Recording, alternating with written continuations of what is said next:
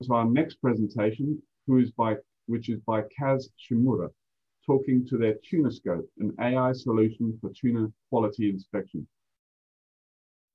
Hi, I'm Kazuhiro Shimura. I'm Creative Director of the Future Creative Center at Dentsu. And today, I'd like to share my most recent case called tuna-scope. It's an AI system with the skills of a tuna expert transferred to it. Please watch the following video. Tuna, one of the most precious marine resources. As the population continues to age in Tokyo, the number of artisans that examine tuna quality has dwindled to half from its prime. This valuable skill might disappear in the near future. We challenged ourselves to create something that would ensure the sustainable supply of high-quality tuna. Introducing tuna-scope, an AI successor to Japan's long legacy of tuna inspection. The key was in the fish's tail. In markets in Japan, only a handful of artisans had been responsible for the inspection of tuna quality. Everything you need to know about the fish is said to be contained in this vital part.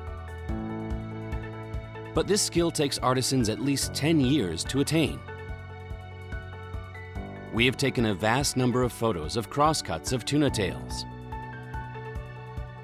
Intuitive knowledge, once only attained through years of experience, was recreated through deep learning.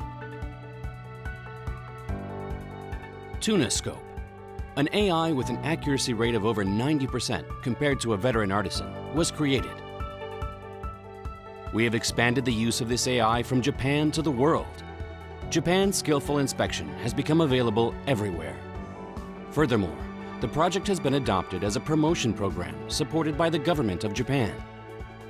Our goal is to collect data from tuna markets across the world using tuna-scope and create a fair global standard of tuna quality. tuna-scope. You might think, what does an agency have to do with tuna? It's not that I wanted to run a tuna business or even an AI business. Ever since I was a kid, I've loved tuna. This is a picture I painted when I was small.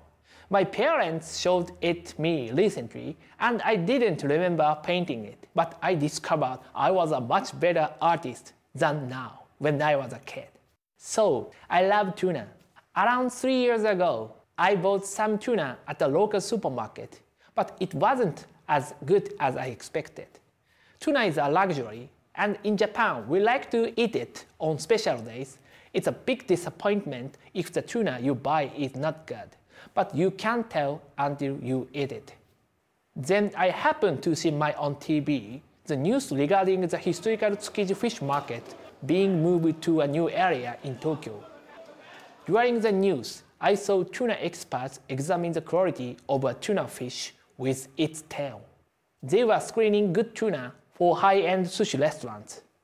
That was a moment of inspiration for me. I thought if I could transfer these expert skills to an AI and apply it to all tuna. This is how we launched the AI that will become the keeper of Japan's long legacy of tuna screening. We named it tuna-scope. In addition to major tuna factories in Yaizu and Misaki in Japan, tuna-scope is now available at the factory in Darling, China. Only the tuna judged as highest quality by tuna-scope is branded AI tuna. We started providing AI tuna in restaurants in New York, Singapore, and Tokyo.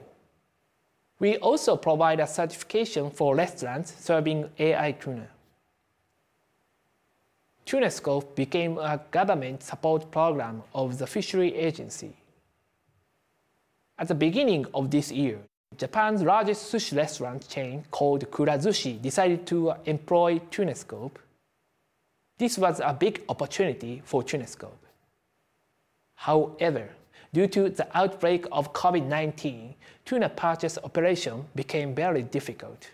The tuna experts could not travel. Kurazushi, who buys 70% of their fish from overseas, was in trouble. We discussed this with the client and decided to send to AI overseas. We conducted the world's first tuna AI remote buying. TUNASCOPE judged the quality on behalf of humans. On July 7th, the vice president of Kurazushi announced that TUNASCOPE was introduced to the company. The tuna selected by TUNASCOPE was served at Kurazushi restaurants nationwide. I tried it myself and it was very delicious. Despite the effect of COVID-19, AI tuna sold 3 times more than non-branded tuna and became a big hit. It will continue to be served at Kurazushi restaurants throughout this year. Through this project, we found that taste certification is strongly embraced by customers. We felt that, together with sustainability certification, a common standard for certifying great taste can add even more value to tuna. We were covered by more than 1,500 media, beginning with the interview by Reuters, and still receive inquiries daily from all over the world. As our project evolved, we discovered another potential for TUNASCOPE, a social issue. We found that TUNASCOPE could become a solution for a resource problem. Overfishing of tuna has become a worldwide problem. One of the reasons is because the global tuna trade is based on weight or quantity. It's better for your business if you catch more tuna, regardless of the quality. We wanted to change the tuna business from quantity-based to quality-based. Our next goal is to create a fair and clear global standard of quality by spreading the word TUNASCOPE. Eventually, it will become more profitable to catch better quality tuna than more tuna. This is our plan for this year. First, we want to introduce TUNASCOPE at fish processing plants around the world. We also want to introduce TUNASCOPE certified tuna in many countries. If you are interested, please contact us. Thank you. Thank you very much, Kaz. That was an amazing video, and also in the time that we're looking to promote value, you're saying that you mentioned that quantity-based to quality-based is, I think, very resonated with me for our whole life.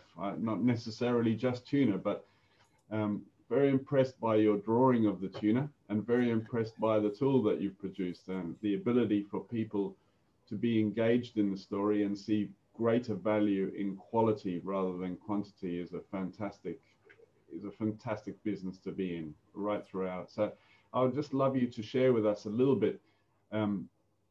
You mentioned that this is really starting to work for you now. How do you see this potentially rolling out? Will it start working for other fishes?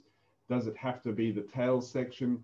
What's your vision for promoting the idea of quality fish rather than quantity fish in the next 5 to 10 years?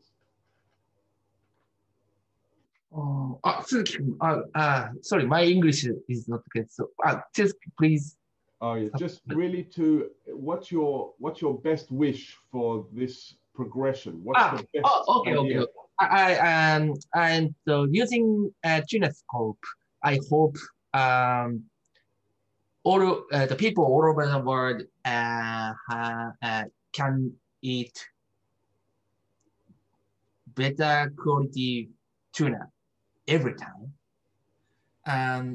As you watched, my experience is 3 years ago, I disappointed when I ate bad quality tuna.